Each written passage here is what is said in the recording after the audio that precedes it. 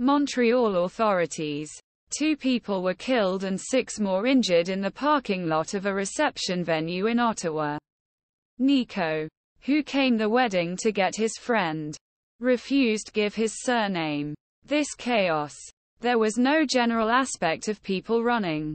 It was just every place. He said. It fast shots.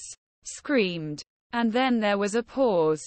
There more shots, like 15-16 more shots that I could probably remember. Said.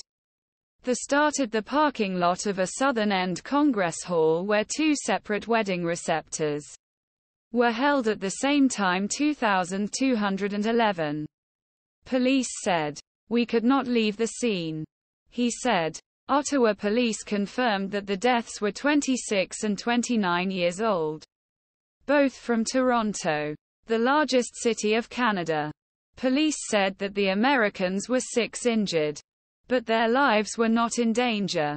Police Inspector Martin Grooulx told AFP about the ongoing investigation.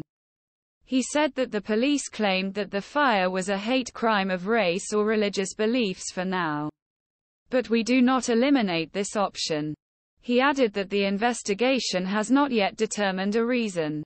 The 2 deaths from bring the number S with a population of approximately 1 million in 2023 in Ottawa, capital Canada, to 12, according to the Canadian government. Some Canadian cities have seen a significant increase in armed violence in recent years. Since 2009, the country has seen an increase of 81% in severe weapons crimes.